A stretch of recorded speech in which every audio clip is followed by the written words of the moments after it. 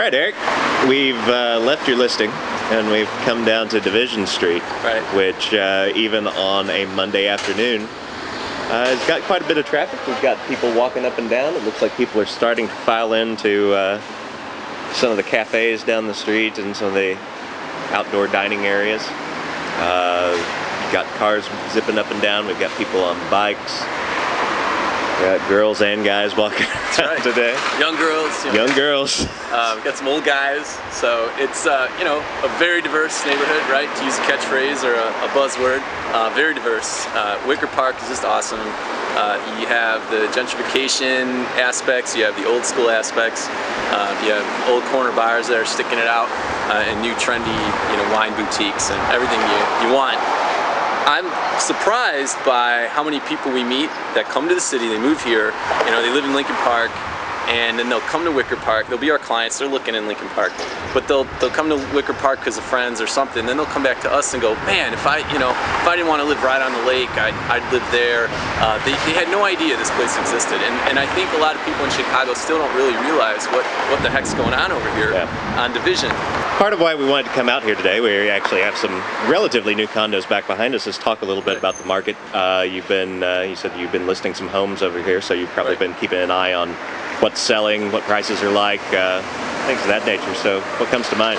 Well, I think my partner and I figured something out, and we saw that Wicker Park, and we're talking about basically the Kennedy Expressway to Western on the western border, and North Avenue on the north, and going to basically Division is considered Wicker Park, but you know, you spill into East Village a little south of Division. We always include that, especially 2 blocks within Division.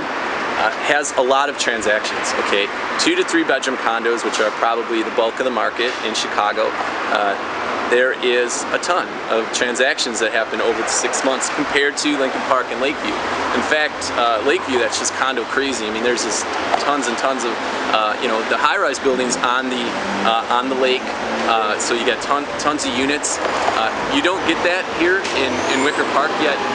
Wicker Park and Westtown in general has, in Westtown compared to Lakeview, they have very similar numbers of transactions, you know, well into the 400s, like 450 units traded in the last 6 months. So that's kind of stunning, actually. So when you take Westtown, the action's here. I mean, things are happening, people are buying and selling. So if you're a realtor, you should really know what's going on here, especially if you're on the north side. And those numbers, I mean, were what drew us to make sure we knew what was going on. And we also noticed we were getting a lot more calls from people that were buying and selling in the area. Maybe last year, and not so much. This year, we've gotten tons of opportunities to meet with people, tell them if it's possible to list and sell their places at their numbers. We've been very successful with the listings that we've gotten. So. Can you generalize the housing stock a little bit, just in terms of, is it mainly infill 3 flats and things like that on side streets? What are we looking at? You have a very even mix of renovated 3 sort of unit homes, workers' cottages that have been made 2 flats, like 2 units. So existing properties that have been around even since the turn of the century.